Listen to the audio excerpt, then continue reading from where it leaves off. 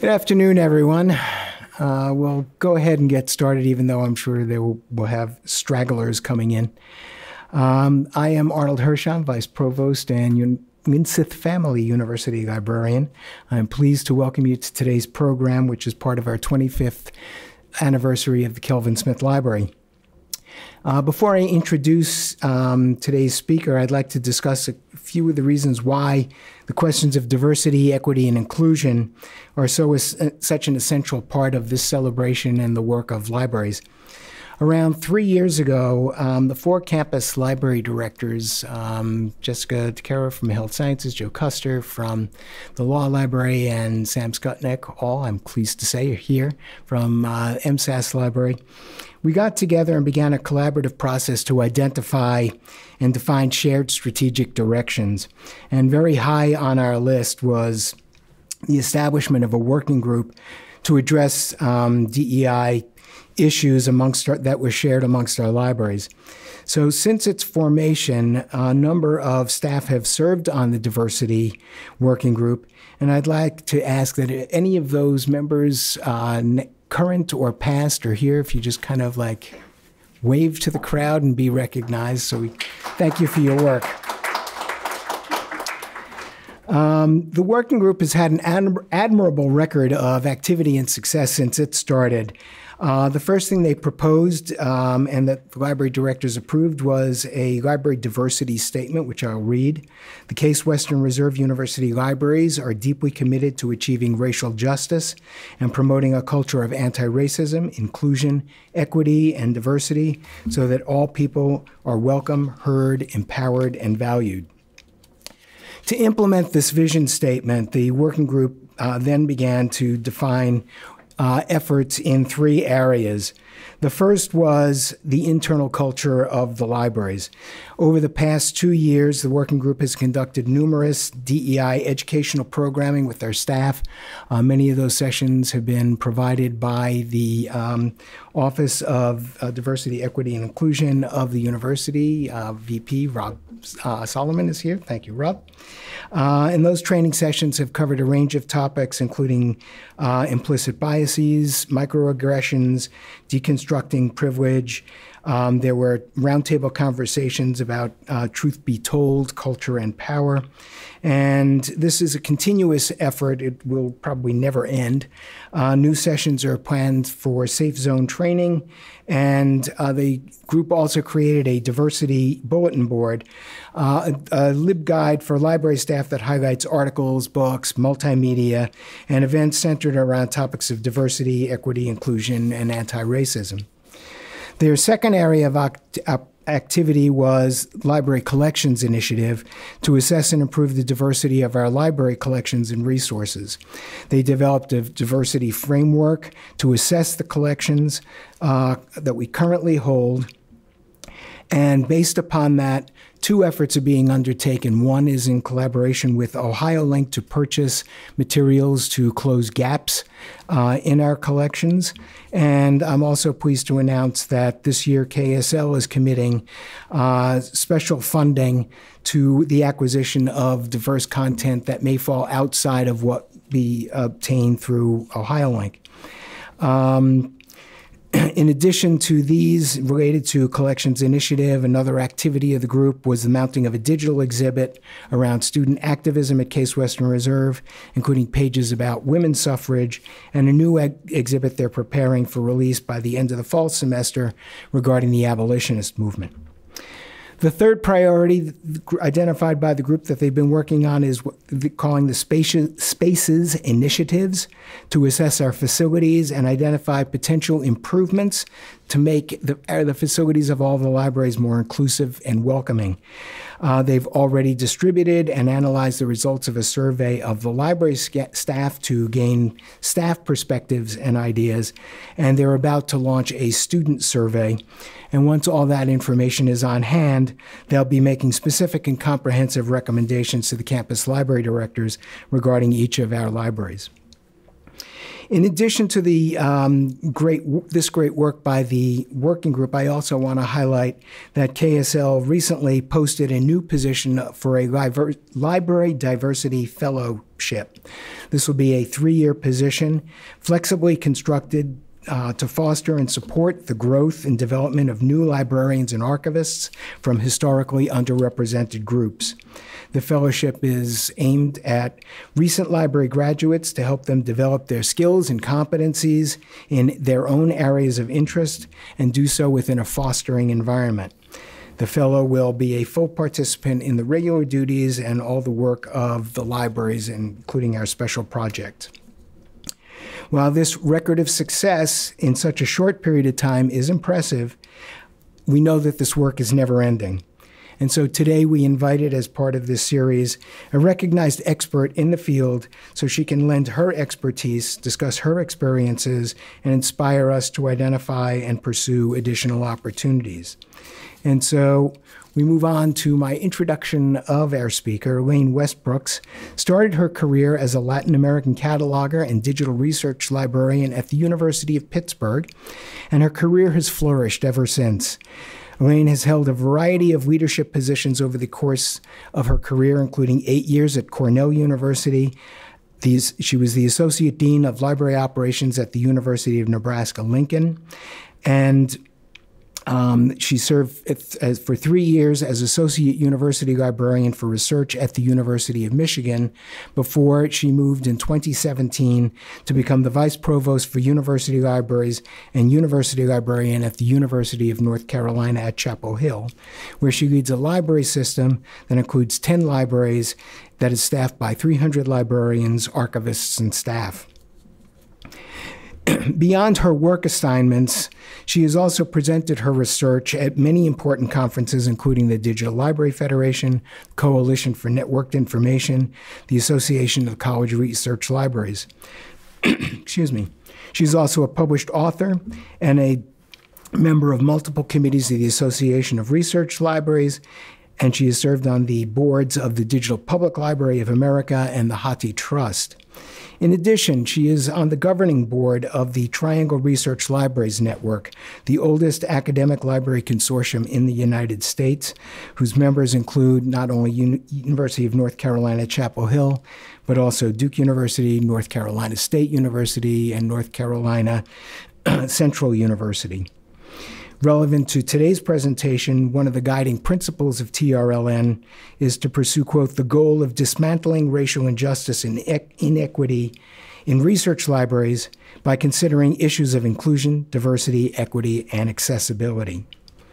As a leading voice in the library profession, Elaine is frequently asked to speak and be interviewed by national media on the leadership and transformation of the scholarly communication system of libraries and how to best include and make diverse and equitable the access to libraries. Elaine speaks with the courage of her convictions, for which I greatly admire her. When a few months ago, the distinguished journalist Nikole Hannah-Jones was initially denied tenure at the University of North Carolina at Chapel Hill, a course that the Board of Trustees had to reverse, but too late. In the aftermath, Elaine spoke out eloquently, stating that, quote, although this issue is largely resolved, its causes remain, and I am no less appalled. I will always speak out about injustice, especially when it touches on our work and our community. She went on by saying she was deeply concerned about the subjugation of academic freedom and faculty governance that this episode revealed. When racism fuels the exercise of political power to stifle inquiry and academic freedom, we should all be concerned, and libraries especially so. As library workers, we are professionally committed to the open exchange of ideas and the mission of academia to ask uncomfortable questions, to train critical thinkers, and serve as a platform for growth and discovery. These efforts are our own. In the wake of such a tumultuous and disheartening process, my commitment to building a just organization has never been stronger, she said. The work of reckoning is fundamental to our realizing our potential as a library, as an employer, and as a cornerstone to the UNC Chapel Hill community. We certainly cannot stop now when there is clearly a long way to go. So finally, on a less serious note, I would also like to point out that I'm glad that we could have Elaine here today so she could check off one more thing on her bucket list. Elaine received her BA in linguistics and her MLS from the University of Pittsburgh. She's traveled through Cleveland multiple times. And even though she worked for 3 years in Ann Arbor, Elaine wrote to me this past weekend. She said, surprisingly, I've never been on the campus of Case Western Reserve University. So Elaine, not just for your sake, but more importantly for ours, I'm so delighted that you've made this trip so that we can make this dream a reality for you. And it is great pleasure that I welcome you to the podium, my friend and colleague, Elaine Westbrooks.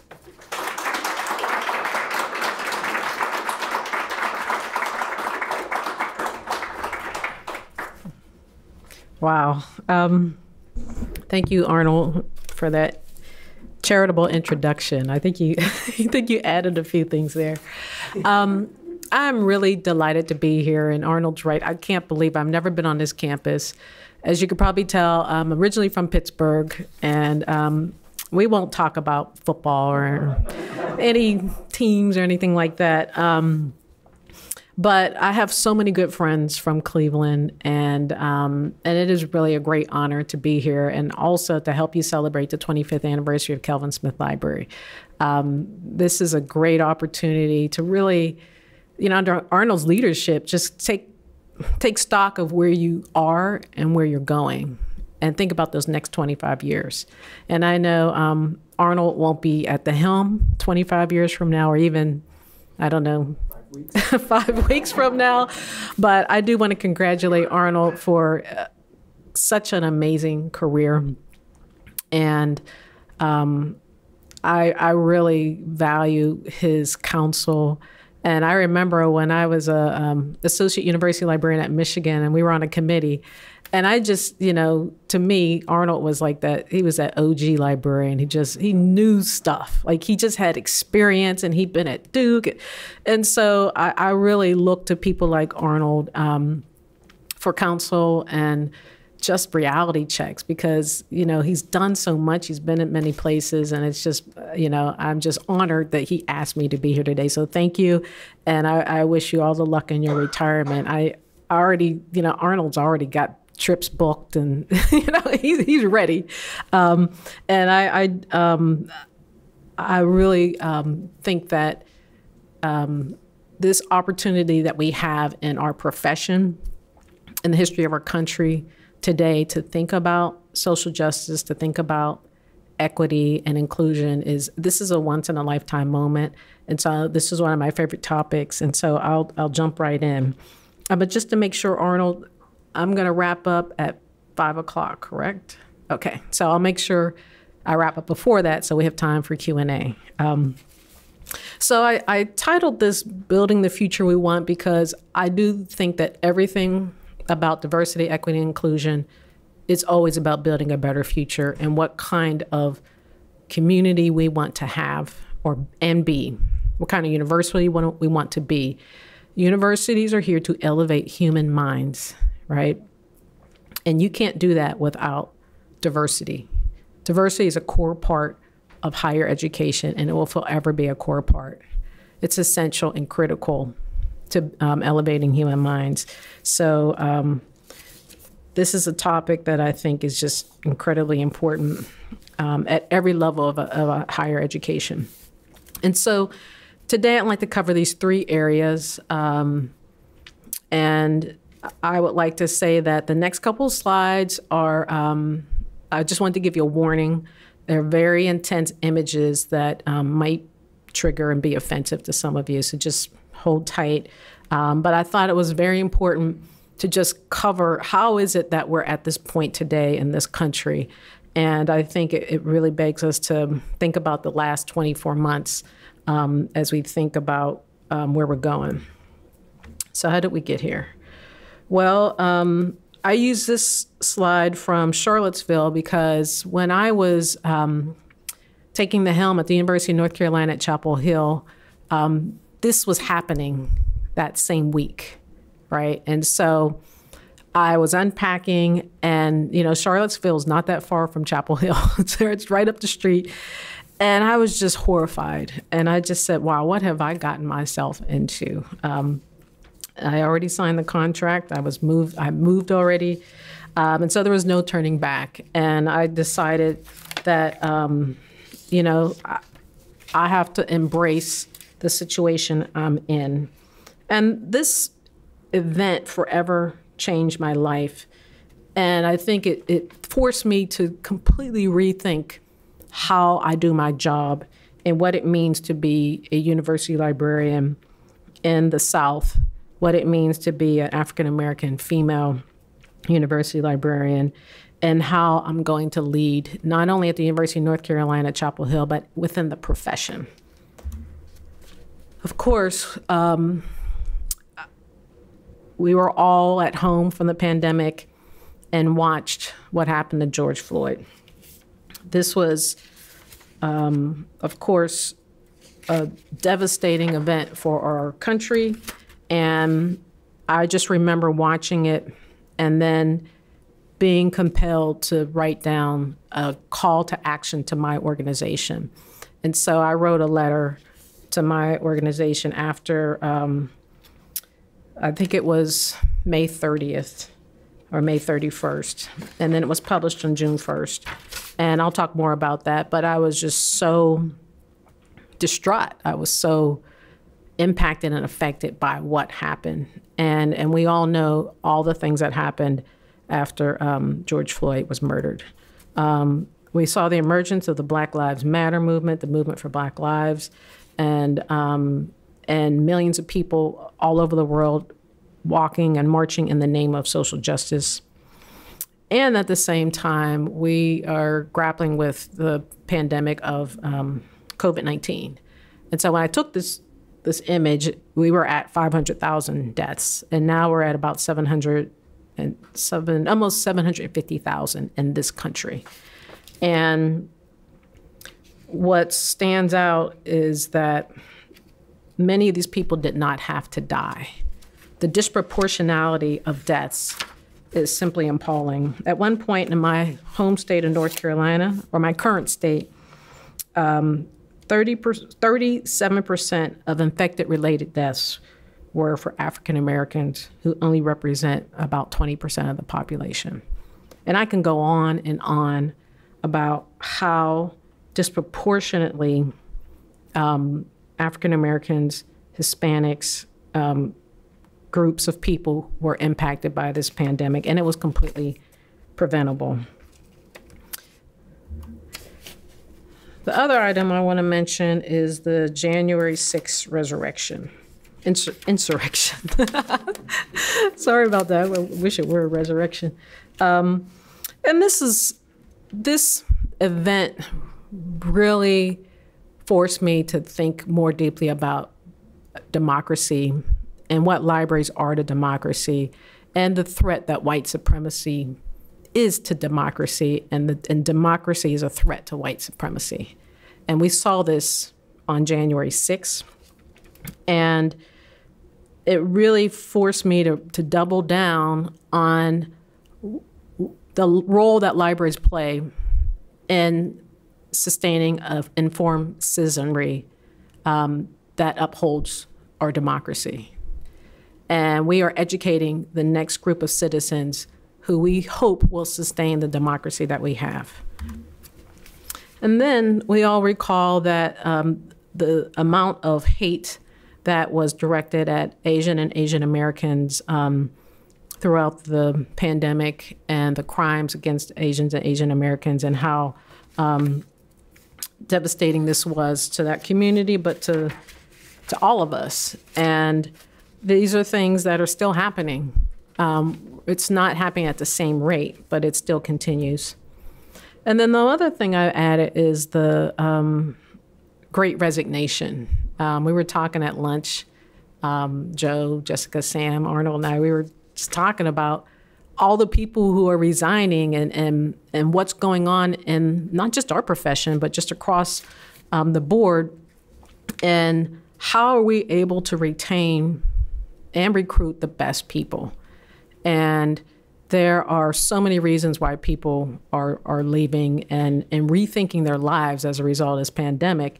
And this could potentially create more inequities in our organization. And it can also be an opportunity to address the inequities in our conversation. But I've had record numbers of retirements, and I don't know how I'm going to have people to actually do the jobs that need to get done. So this is quite concerning or should be concerning to all of us.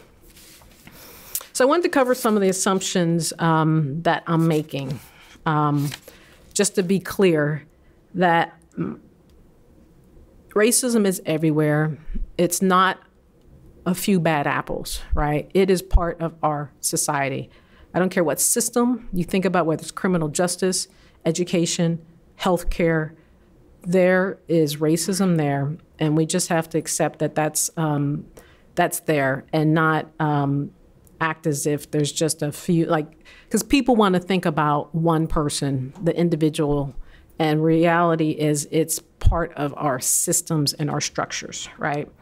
And then I think the final part that is really important is when BIPOC staff and people we know are talking about those lived experiences, they should be appreciated and not discounted because they're real. And they're part of the narrative, which really could help you understand what does systemic racism look like? What does racism look like in your organization or otherwise? And that information is critical to help us understand what's going on. So how could libraries be responding to the world we live in and this systemic racism that has been part of our organizations for decades? And I also want to talk about the questions we should be asking ourselves. And so the first one is what's hampering inclusion, diversity in this work? And I'll often add accessibility. I think that's the final frontier of the work that we need to do with regard to inclusion. But we all know that for decades, our profession has claimed to be a profession dedicated to diversity, equity, and inclusion. I've been in the business for 25 years, and we always talked about it as if we were exemplars and we were doing it. And guess what? We're not. We were not addressing it systemically. We embraced checkbox diversity, where we low-hanging fruit, easy things that we could claim as victories, when the reality is that we were just scratching the surface. And so these are the four things that are keeping us, that have kept us from truly addressing systemic racism, and not just racism, of course, but thinking about all the other forms of oppression.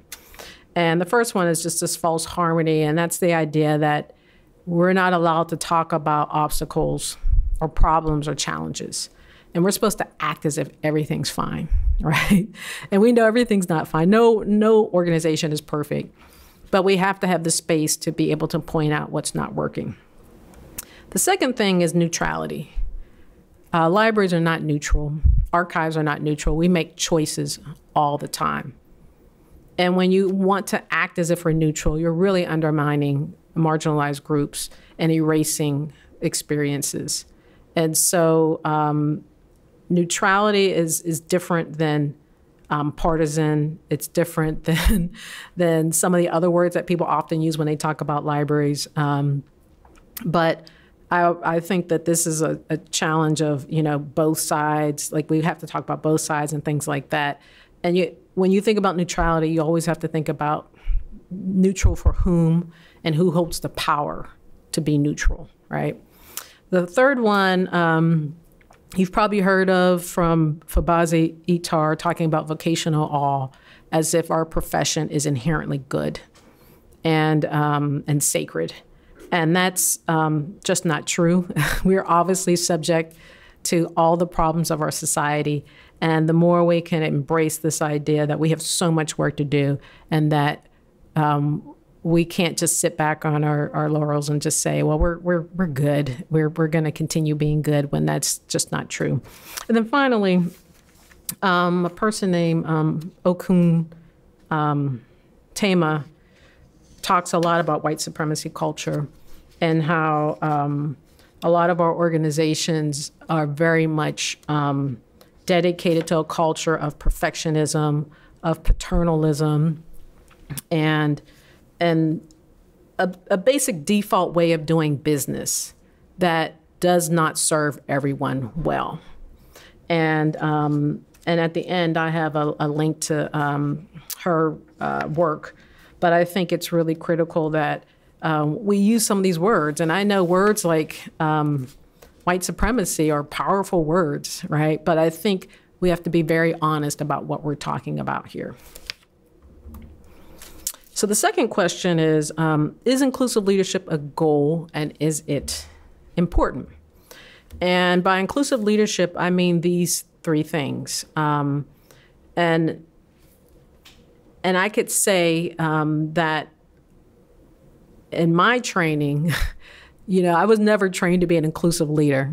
I was trained to be a command and control leader, right? And that's kind of how most of us are trained, right? Even in the home setting, I'm the youngest of 6. And so I had middle managers called brothers and sisters, right? And they very much believed in command and control, as did my parents. And so I had to learn what this means to be an inclusive leader, and I'm still working on it. And it's like, well, how am I fair? And how do I make sure that I'm treating everyone not necessarily the same, because everybody doesn't need the same thing, but really trying to be equitable about what people want, what they need. And so the ability for people to belong and be valued and respected is really important. And I think we often make assumptions about that. And we're saying, oh, that person, they're still working here. They come here every day. Therefore, they must feel like they belong and they feel valued. That's the wrong answer. That is an assumption you do not want to make. Just because people come to work every day does not mean that they have this sense of belonging. And then finally, and this is the big one, is are people supported and resourced for the work that they do and so that they can achieve their full potential? And that's a challenging one. I mean, none of us came in this profession to get rich, right? But we all want to be supported and resourced. And, our universities are stretched really thin, and that's a challenge. But this is something that we have to be committed to and we have to work towards. The third and fourth question is about what are you doing as an organization in terms of the legacy, what has been done before you, and what continues to be done that perpetuates inequity. And what are you doing to examine the systemic racism and oppression and how it looks in your organization? And so I'm not saying that, all of us get up in the morning and say, what, I want to perpetuate inequity. Like that's what I'm going to do today. It doesn't work that way, right? It is built into the system. And all you have to do is follow the policies, practices, and procedures, and you could be perpetuating inequity, right? So it's a much more complicated system than that. And so this is what I wrote in one of my statements, like I said, in June 1st, when after the George Floyd murder.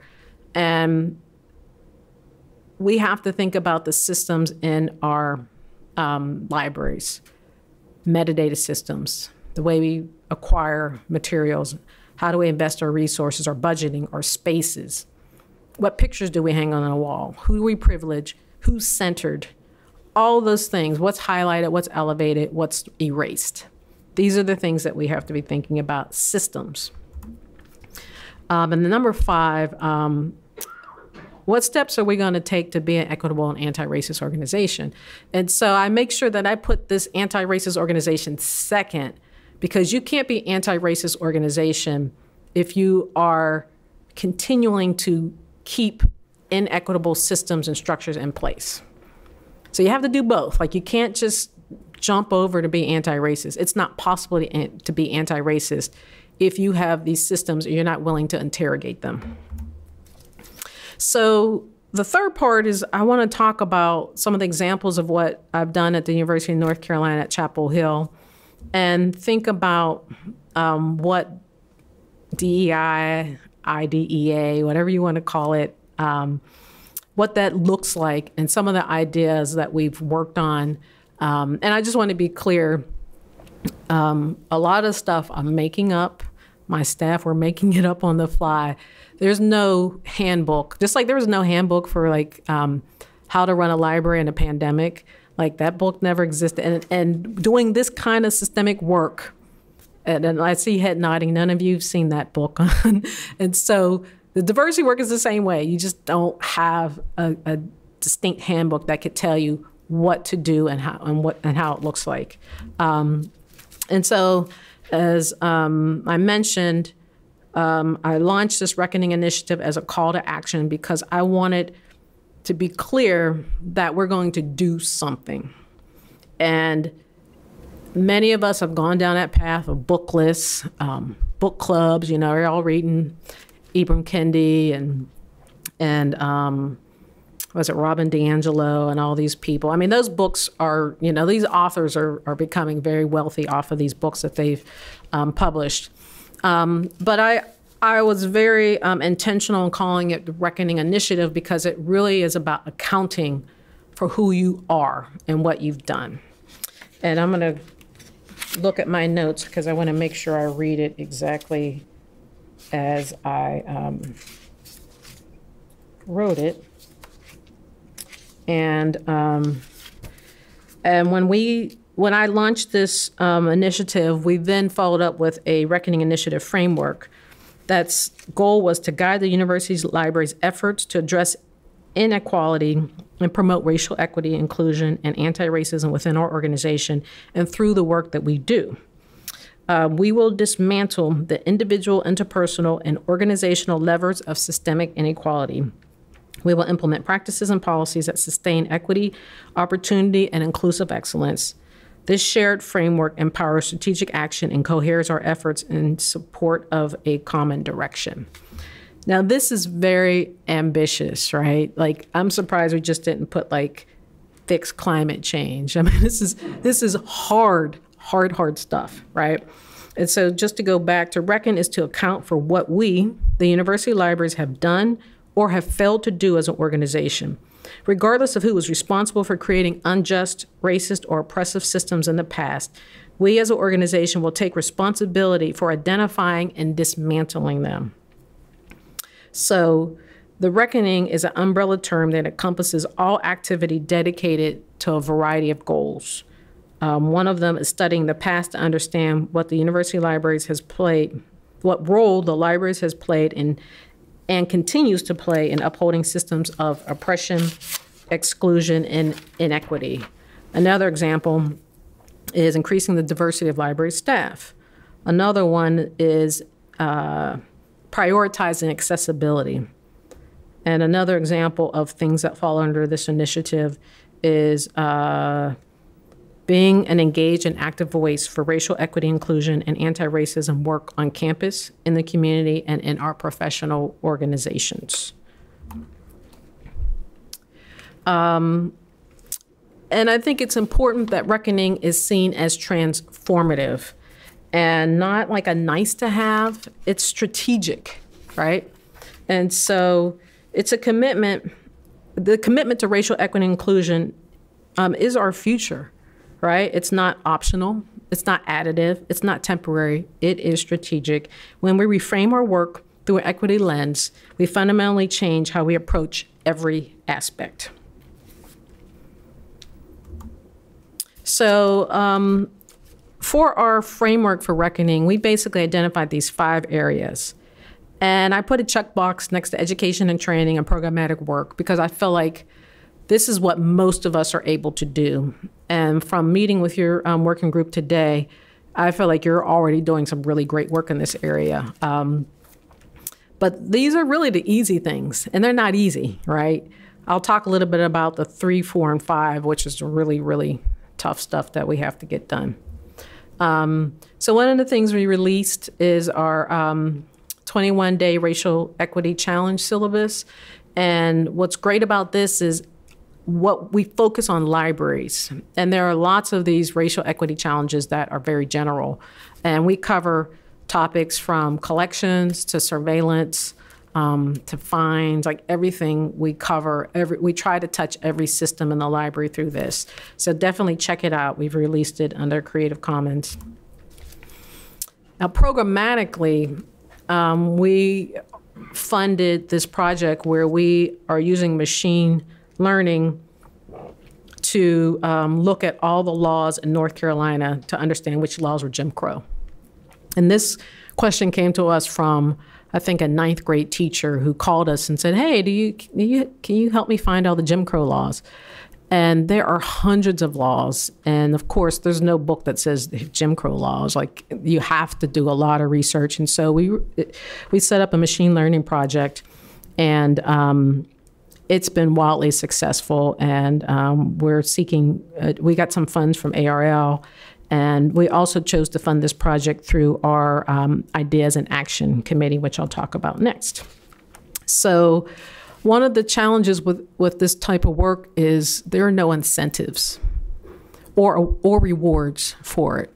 So I designated $250,000 to set up a grants program so that anybody who was interested in doing any kind of work in this space could get the funding. So they can hire graduate students, undergraduate students, training, anything you need to get a project off the ground was funded. And so we set up a committee, we set up information sessions, and the whole goal was to give out money. You know, it really wasn't a gotcha or anything. Like, we really wanted to talk people through projects that we thought would be, some would be sustainable, but really things that would make a difference. Another thing we focused on is what we call our conscious editing. I don't know if there are any archivists out there. I think I see Nora. Yeah, there's Nora. And but we really have a legacy system because we basically have the largest archive of the American South.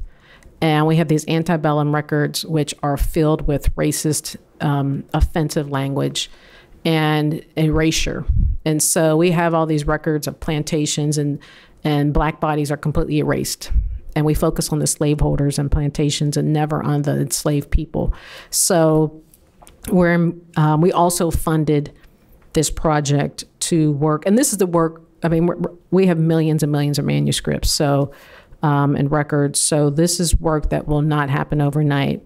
But we're very invested in looking at description of archives and historical materials, not just to be inclusive, but to also help our historians and others identify the materials that they're looking for. And if you're a historian, you're doing research on slavery, civil rights, all these things, it's very difficult because Black bodies were largely erased.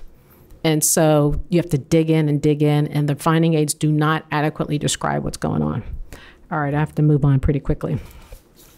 So I already talked about, we checked off the education part, and we checked off the programmatic work. And now the three things that are left are the systems work, integration, and the assessment and accountability.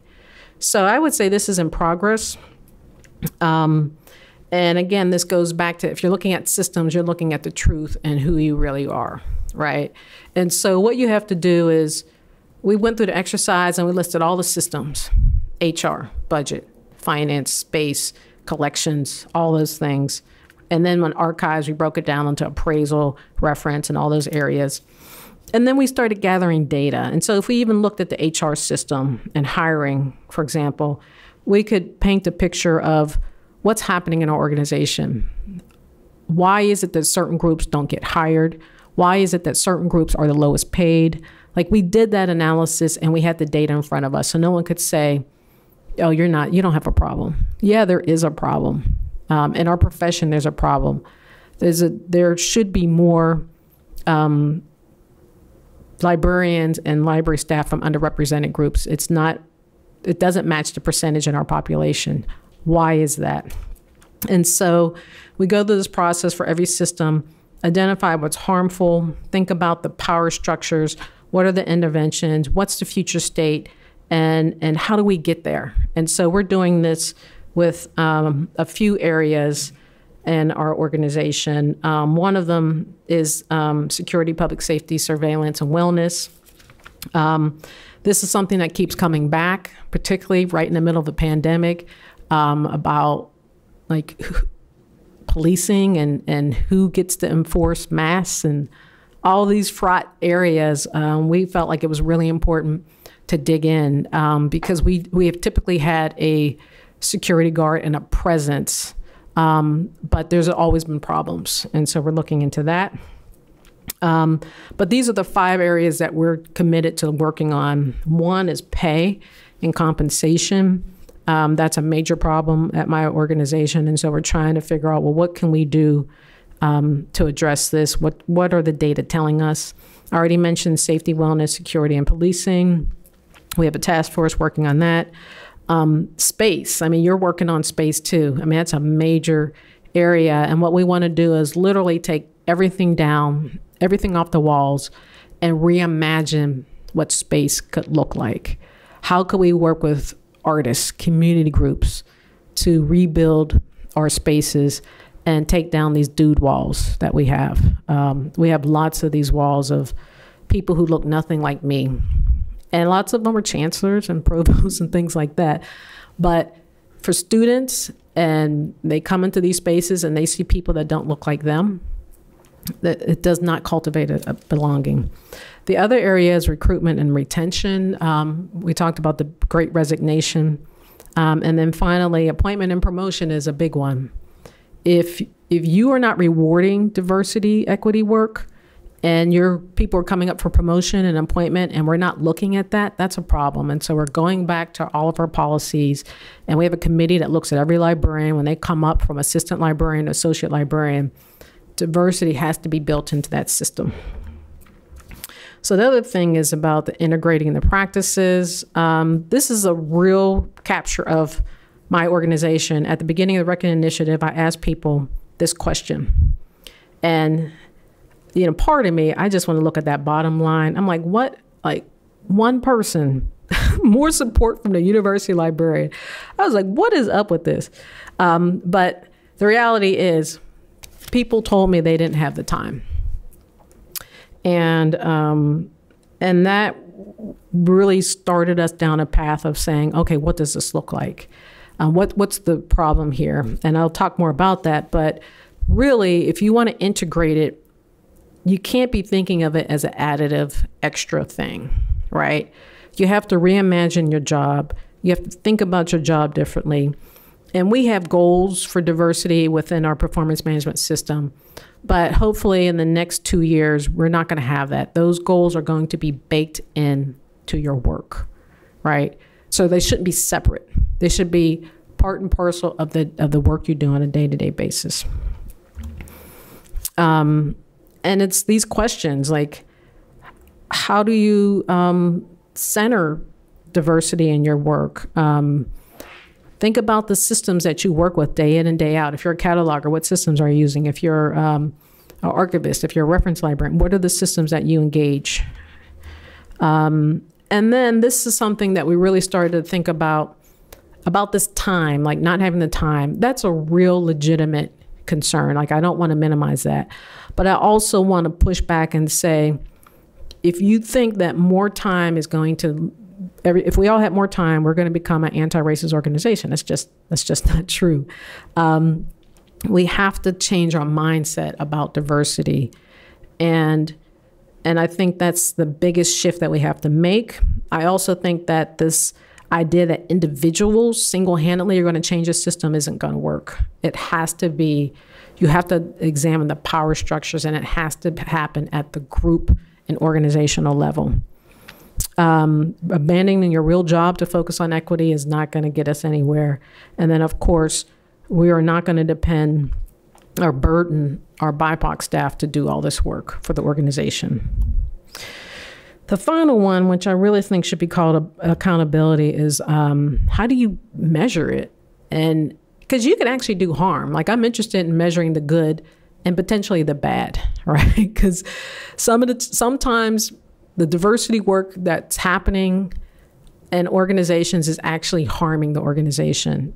And we have to be sure we're not doing that and that we're making a difference. And what the stories, we need data, we need qualitative information and quantitative information about the accountability and what impacts we could be making. So pulling it together, this is a test that a lot of organizations can take to determine how, where are they on this intercultural development continuum. And most organizations are right in the middle. They minimize difference, right? Diversity is all about difference, but we spend all our time minimizing and saying, well, aren't we all the same? Like, let's not focus on what's different. Let's focus on the same.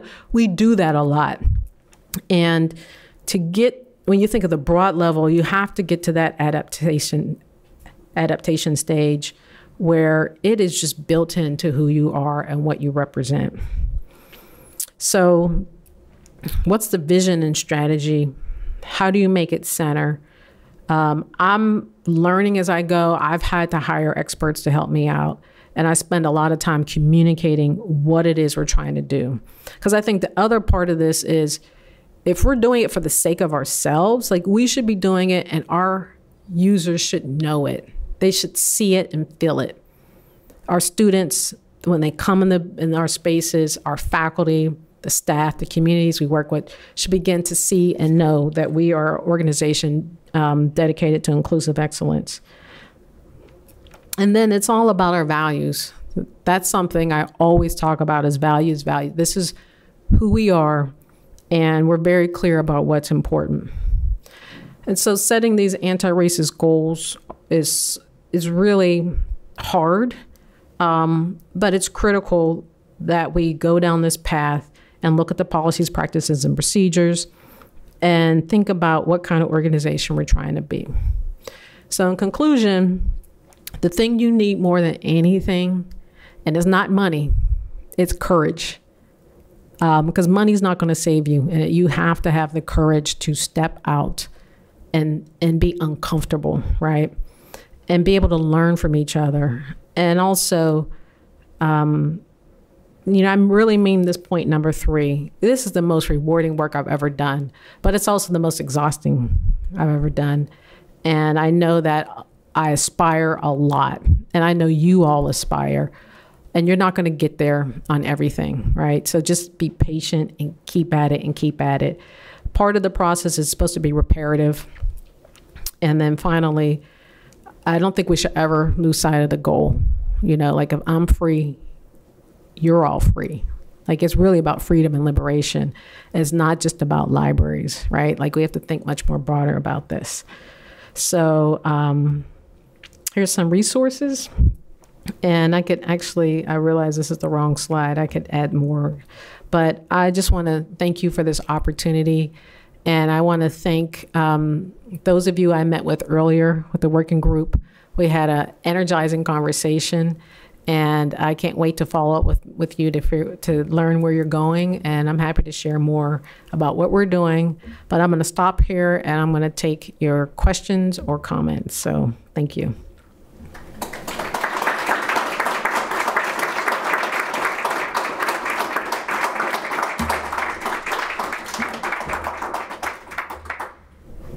If there are questions, it would be helpful to come to the microphone because we are recording this.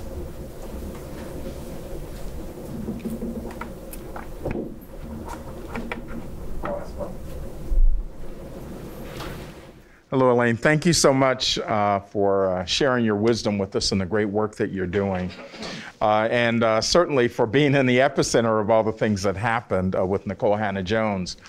I'm wondering about what additional strategies we can utilize when we've seen the cycles of history where there's a backlash to the very efforts of providing education, right? That's all the uproar about critical race theory. And I was just thinking the other day, is like, I wonder if, as Reconstruction was contracting, whether it felt like this at that time. And was there something that could have been done differently? And I know that we're in a different place in history. So, of course, I'm asking you to solve all of this. But the question is, what can we do when there's this sense of backlash? Where can we make headway, particularly through library systems and those of us who endeavor to educate our communities? Thank you.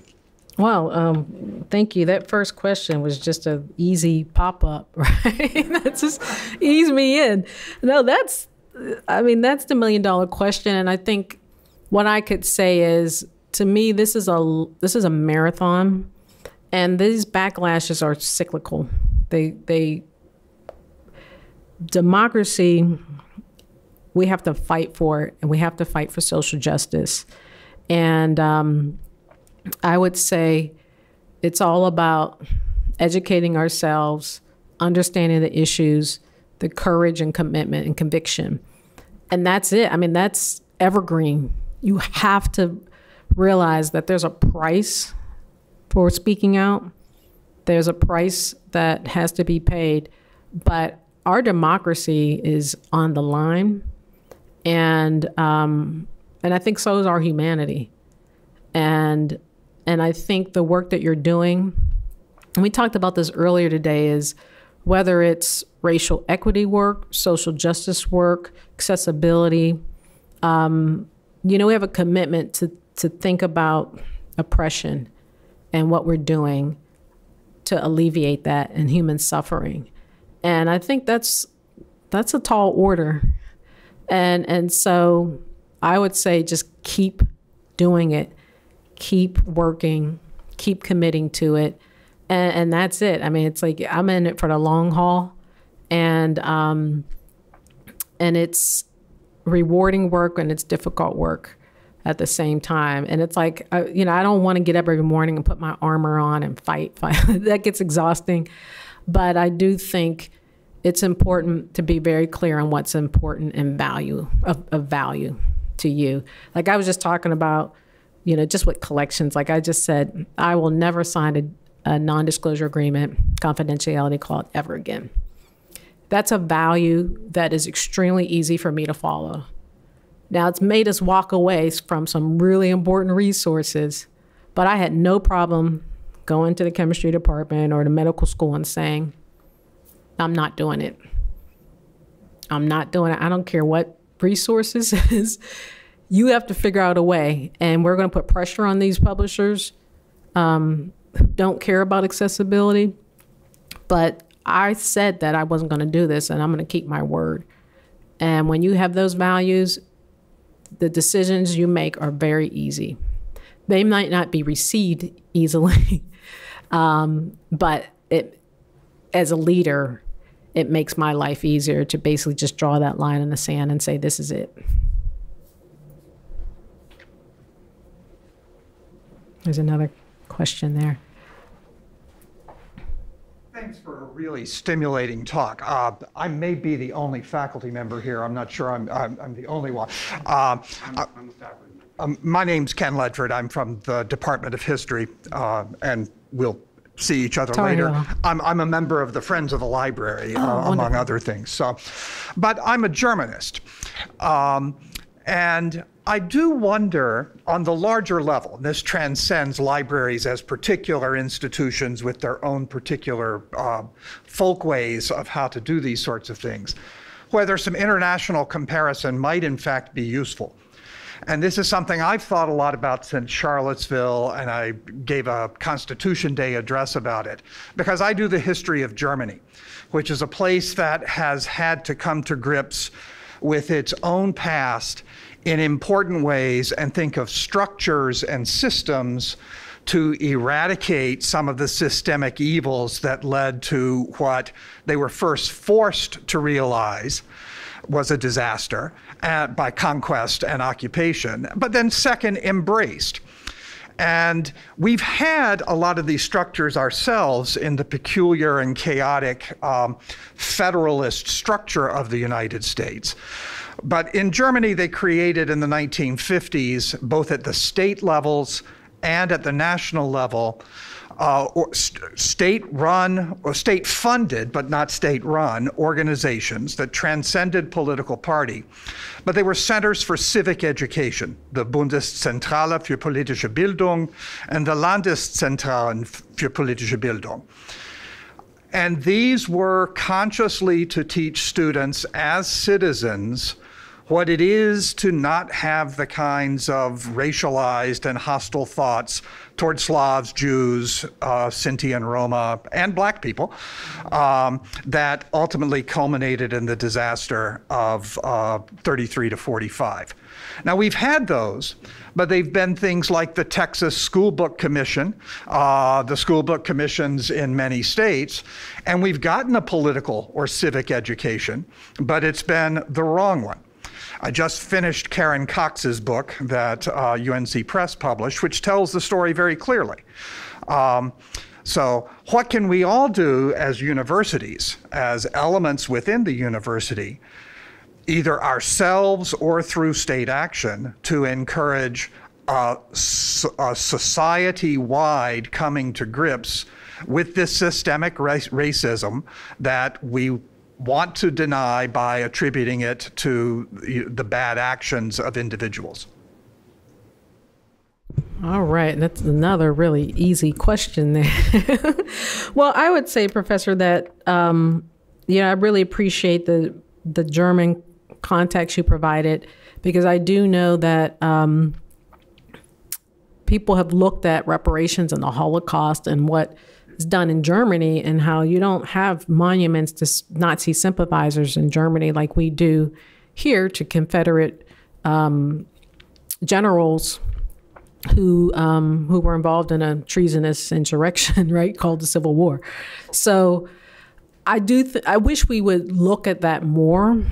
I had the opportunity to talk with Sandy Darity, and there was another panelist who basically was an expert in German, the reparations at the German government.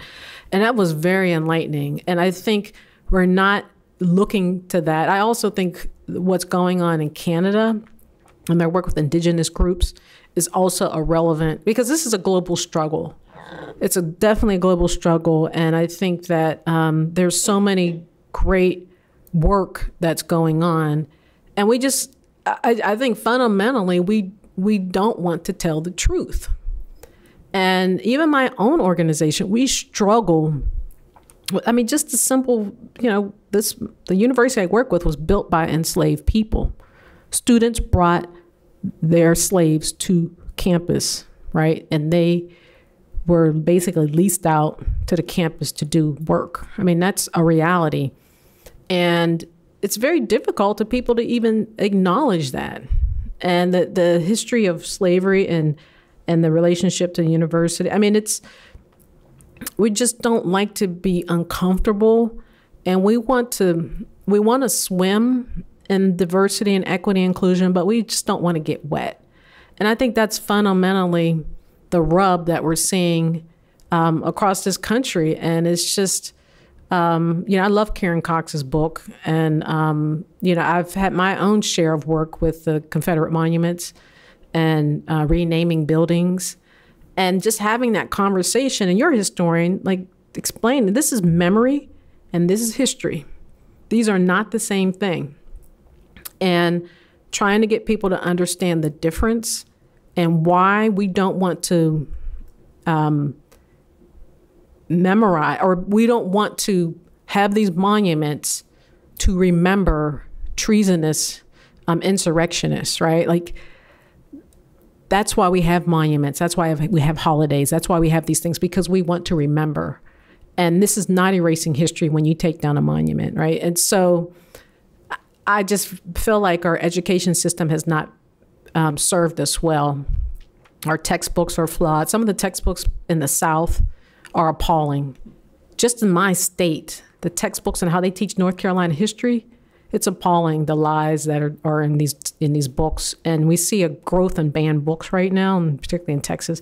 So I don't think I'm truly answering your question, but I hope to talk with you more about that and hear your thoughts. And we're at an institution of higher learning. There are amazing scholars here at this university as well as my own. And it's a shame that this intellectual capital doesn't seem to be making the impression on our electorate as it should. So I'll end there. Do we have Joe? We're out of time. I was going to see if Joe. Okay, no, Joe. Yeah, we have time for one more. Just real quick. North Carolina isn't North Carolina was in 1980, right? But still, I know that there's still a lot of, it's Southern University. What was the pushback with your initiatives, which are quite impressive? Okay, I'll repeat the question just for the recording. So what's the pushback with the Reckoning Initiative, given the political state of North Carolina? I guess I would say that that I don't know if the work that I'm doing is widely known, and I'm deeply committed to it, no matter what. And I would say even within my organization, I could say that everyone at my library has not fully embraced the Reckoning Initiative. That's a fact. But I'm committed to it, and I think it's our values, and I'm going to continue. And I think that's what's most important. And we have a set of constituents in our community, the state of North Carolina, and our students. So I'm not just thinking about the library staff, but what we mean to the state as well as the faculty and the students. And the feedback I'm getting from the faculty is very positive. And I do get negative feedback. And as I had said earlier, on good days, it's people who don't really want to engage. And on bad days, I refer to them as haters. But at the end of the day, I focus on the people who truly want to live up to these values and the people in the middle ground who kind of on the fence. They sort of want to engage. But the people who actively disengage from this conversation or are not tolerant or are actively promoting ideas like, racist ideas, sexist, transphobic, things like that, I don't worry about that. I really don't. I have to focus my energies on the people who want to create a better world and want to change our profession, which to me has gotten a little milquetoast and just really complacent. And this call to action, I think, is real. We have to work in our societies and our associations, American Library Association, Law Library Association, Medical Library Association. We need to see more change in those organizations as well as the curriculum and our library programs, because I don't think they're preparing our students to be in a multiracial society. And that's what we need more than anything. I put my email address and Twitter up there just in case you want to reach me that way. Okay. Thank you.